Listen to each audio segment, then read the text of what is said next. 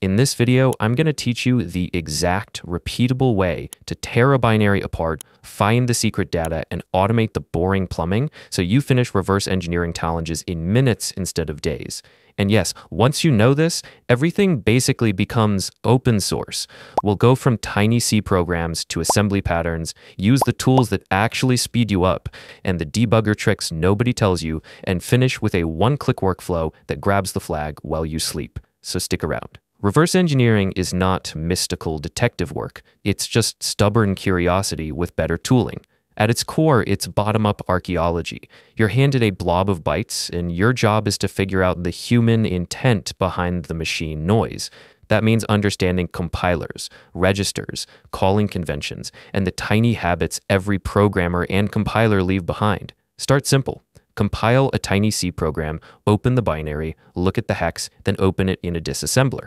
You'll see how 3 lines of C explode into dozens of assembly instructions and a parade of machine bytes. That explosion is your textbook. Learn to read it. Learn what move, add, call, push, return actually do, and why a compiler turns int C equals A plus B into a sequence of moves, register loads, an add, and a store.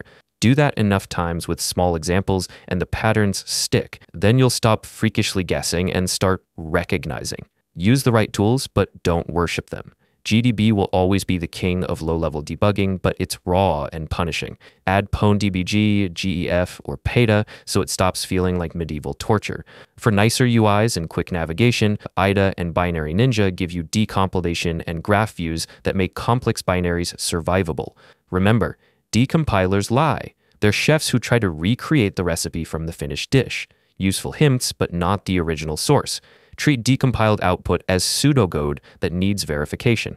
Disassemblers are one-to-one, decompilers are educated guesses. Use both. Rename functions, comment obsessively, propagate your hypotheses through the file. The IDE should start to look like your brain.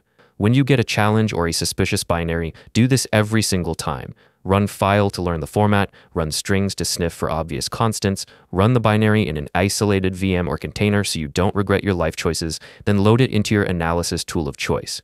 Static analysis first. Skim functions, find suspicious calls, trace the control flow, and identify interesting globals or arrays that might hold secrets, like flag in CTFs. If the code manipulates an array and you see it passed into a print function inside a loop, you can be almost certain that the real data is assembled at runtime.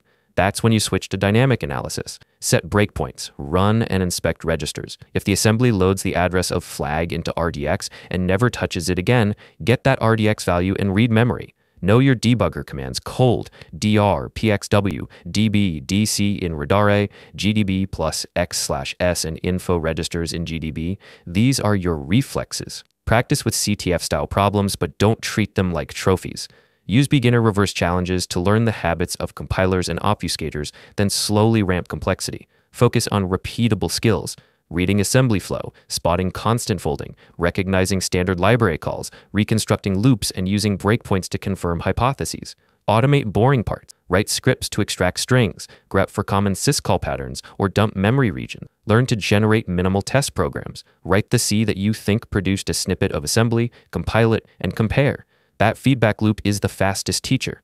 Don't skip dynamic analysis. Static tells you the plan, dynamic tells you the state. Memory inspection, registers, stepping instruction by instruction, and using strace, ltrace to see syscalls are how you confirm that your theory matches reality. Use regare2 or R2 with -D and -AA for full analysis when you want a debugger that's actually built for reversing. Use breakpoints smartly. Set them right after loops or before exits to snapshot the final state, and then print the memory at the pointer registers you found. If you can't find a symbol, follow the registers. Compilers often leave the pointer in a register right before a print, and that gives you the address without hunting down symbol names. Don't assume the decompiler is correct. Verify by stepping through the assembly. Always analyze binaries in an isolated environment, and if malware is even remotely possible, disconnect the VM from the network. Learn the basic Linux tooling, file, strings, objdump, readelf, strace, and ltrace. They are tiny, fast, and indispensable. Finally, mindset. Be patient and greedy for patterns. Reverse engineering is less IQ and more pattern hunger. The first few times, everything will look like chaos. Then you'll start spotting compiler fingerprints, common loop structures, and where the program builds its secrets. Practice every day with tiny exercises. Write a function, compile it, disassemble it, and ask yourself what the compiler did and why. Read other people's write-ups, reproduce their steps, and then do it without the write-up. CTFs are a sandbox and a roadmap. Use them. In the pinned comment, you'll find a complete checklist I made that kills all the guesswork. It covers VM setup, must-have tools, the first 10 commands to run, where to drop breakpoints and why, which registers to watch, how to sanity check a decompiler, and a roadmap of tiny labs that build reflexes fast. If you want to skip years of smashing your keyboard and questioning your life choices, my reverse engineering course gives you the cheat codes, hands-on labs, step-by-step videos of me bullying binaries, and a private Discord where even how do I open IDA gets answered. And CyberFlow's Academy isn't just about tools. Look, I know you can learn hacking online for free. That's how I did it. I crawled through scattered write-ups, sketchy forums, and hundreds of tutorials until it finally clicked. You can absolutely do the same. But if you want a shortcut, an organized, personalized path that actually gets you from zero to pro without wasting years, that's what we built the Academy for. You'll get every tool you'll ever need, and I don't just teach theory, I show you every single way I personally make money from hacking, still working today. Bug bounties, freelancing gigs, building pen testing services, and even YouTube. And people are already winning with it. One guy pulled his first $1,000 bounty within a month, another scored a long-term freelance contract, and I've even seen people spin up YouTube channels around hacking that are actually growing. It's $30 a month, but for those of you who stuck around to the end, you can get 50% off with the code CYBER50. That's $15 to unlock everything. Join if you want the shortcut. Don't if you're happy grinding it out. Either way, keep hacking, stay secure, and have a wonderful day.